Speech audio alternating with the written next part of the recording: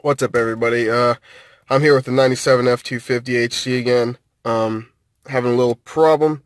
I know what it is. I got the parts right here, but I just wanted to show you in case anyone didn't already know what this was. So what you'll get is sound. It sounds like the injector's misfiring, which technically it is because it ain't getting power to it or whatever. So let's just crank it over and let you hear what it sounds like. And it just doesn't want to crank sometimes neither.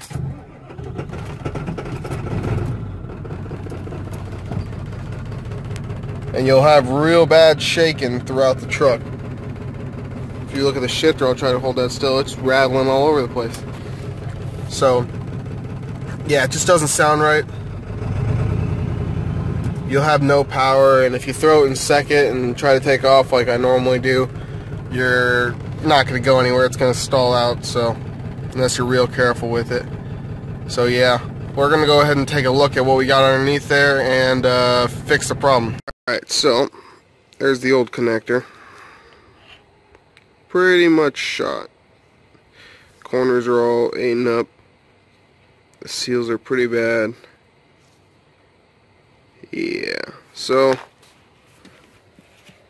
there's the new one right there. A lot better.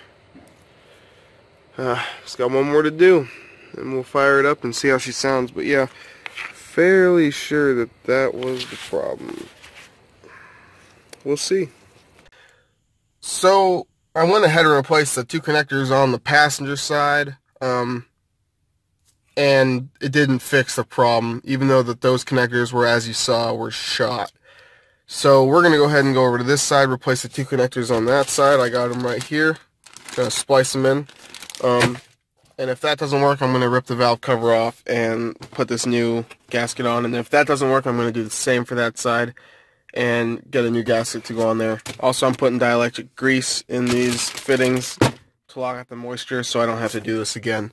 So I'll be back when I'm wiring up those connectors. So here we are. First thing you're going to want to do is take these three fasteners off there, and there to get this cover off. That way you have access to the connectors down here and back here.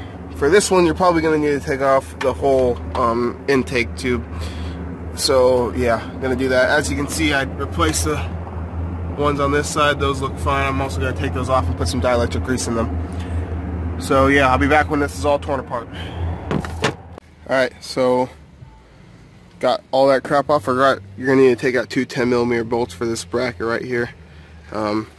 Yeah, so flathead and 10mm bolts should get you. I'm going to take that clip off and this one right here. And then I'm going to go ahead and throw some new connectors on them. I'll be back when that's all done and said, yeah, switch that, reverse it. I got the connectors on. As you can see, here's the old ones. These ones aren't as chewed up as the other ones, but still, you know, they're pretty grungy. So we're gonna plug these in, or so I thought. See, the problem here is that those will not plug into those head gaskets. Not head gaskets, you know, valve cover gaskets. So I'm going to have to replace it anyway, and as you can see, might as well, because there's a freaking wire hanging out there that I missed last time. So I'm going to rip that off. These are, I believe, I don't know, I want to say they're 13 or 12. I think they're 12mm. But we'll find out, and I'll be right back. So the problem continues.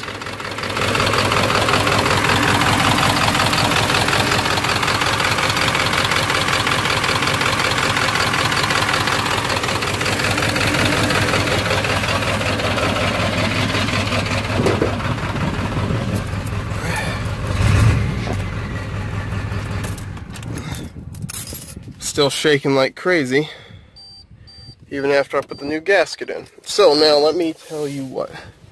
I forgot to show you guys just now, but I'll explain it to you.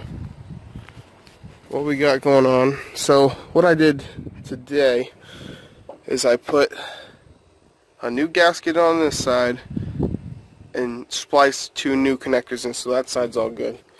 Got rid of those old grungy connectors. As you saw before, the old ones were on this side were even worse. So now, what I'm thinking is that this connector here is bad. Now let me tell you why. I had the engine running a minute ago, as you heard, and when I came up in here and started screwing around with it, I unplugged this back one and the situation got worse. So I plugged it back in. I unplugged this one, and as you can see, it's pretty loose in there. The connector itself is fine because this is new. These two are both new. So this gasket, I think, is messed up. I'm gonna take the cover. Screw it. I'm gonna go buy another one and just redo both. Take this side off and get rid of it. You know, it's a pain in the butt. So I'm gonna get 2 new connectors, and hopefully I can figure out which wires are supposed to go to which wire, so I can know, because I don't know. I think I messed up on one of these wires. I might have. I don't know. I'll find out. Alright, I'll be doing this all over again, so I'll come back when this is all done. I'm going to take a break for a little bit here.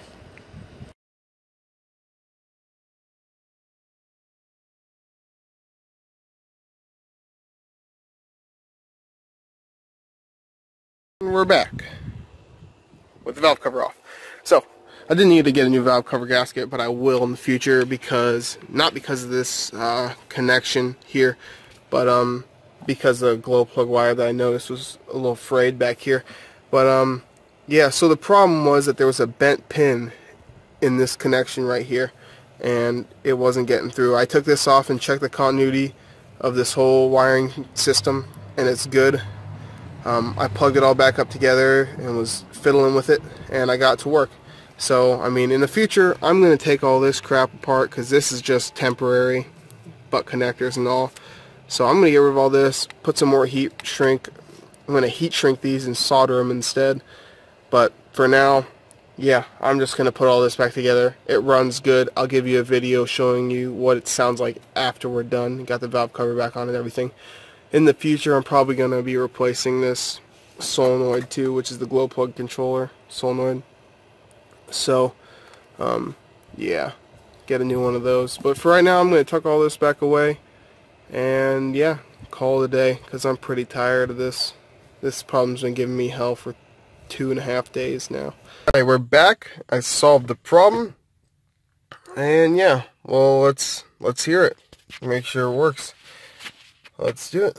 Oh, I don't have the keys in the ignition.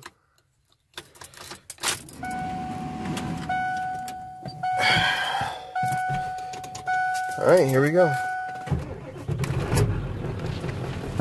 Way smoother. As you can see, it's not shaking nearly as bad. That's just normal engine running. Before, it was like all over the place.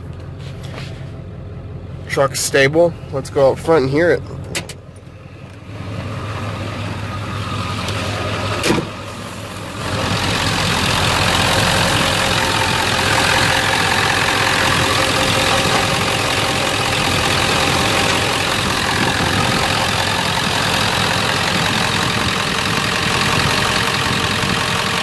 Good shit.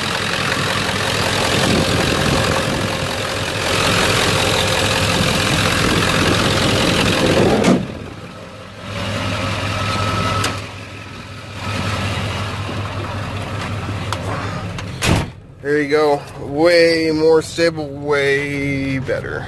Way better. Got power back now. Don't have to take off in first gear. Throw that thing right in second, and woo! Okay. Very happy, very happy. Alright, thank you guys. Any questions, just ask them in the comments below. Have a great day.